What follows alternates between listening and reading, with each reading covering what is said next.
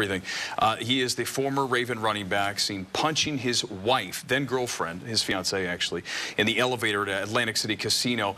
Well, now the NFL has to reassess its domestic violence policy as well as the punishments doled out. So here to discuss the legal impact of the Ray Rice saga going forward, Fox 46 legal analysts Corey Rosensteel and Matt Fleischman. Thank you, gentlemen, for joining us. My pleasure. As this is, I mean, it's taken over everything. You guys have seen the tape. You know, what was the initial reaction when you saw that? And certainly big picture, what the NFL has to deal with now.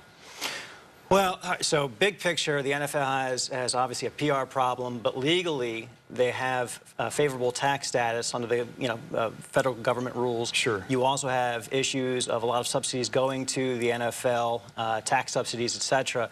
So the federal government is looking into this favorable status and could cost the NFL billions of dollars going forward. As for Ray Rice, you know, he got this 2-game suspension initially, and then the NFL says now it's an indefinite suspension. Does he have a case, you know, could he sue the NFL for all this, saying, hey, initially he gave me a 2-game suspension, and apparently he told the Ravens about the tape. Maybe they hadn't seen it, but he said, this is what the tape is. I punched my fiancée, and now he's got an indefinite suspension. Is there a legal case here for him?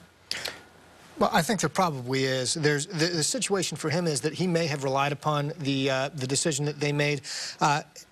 Frankly, what came out that we didn't already know about? And I think that you hit on that point. He's got a tape. He told them what happened. What came out in that tape that the NFL didn't already know about when they handed down the suspension the first time? So that's an interesting part of this. And let's tie it into the Panthers, because there obviously is a domestic situation here with Greg Hardy.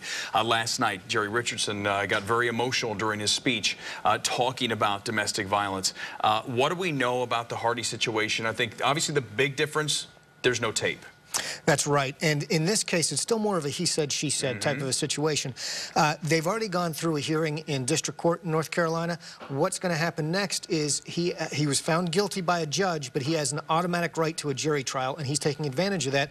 The jury's going to hear this case, and we think that's going to happen in November. Some folks are saying Hardy shouldn't be on the field. I mean, what do you say from a legal standpoint? Obviously, nothing's been proven. As you say, he said, she said, but there are going to be some folks who say, hey, they don't want this lingering over the team.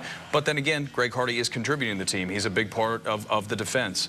So, you know, there's a lot of things in play here for the Panthers to deal with. I think we saw that last night with Jerry Richardson and his emotion. Well, you know, you're looking at it from two different perspectives. One, if you're the owner of the team, and one, if you're a player of the team. Now, if you're a player of the team, you have to be somewhat confused as to what the standard is. If it's a 2-game suspension, if you are convicted of something like this, is it a 6-game or is it indefinite?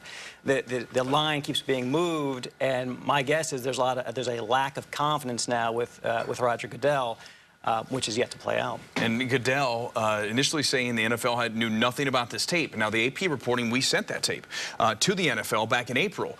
Is there any legal ramification there? Obviously, Goodell's going to be in big-time trouble if it comes out that they did know about this tape. Someone did watch it. Well, and that might be part of what Ray Rice leads into with his lawsuit.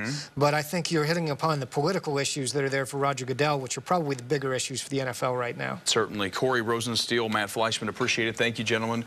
Good discussion this morning. Let's talk about what's coming up here on Good Day Carolinas on this Thursday. Chef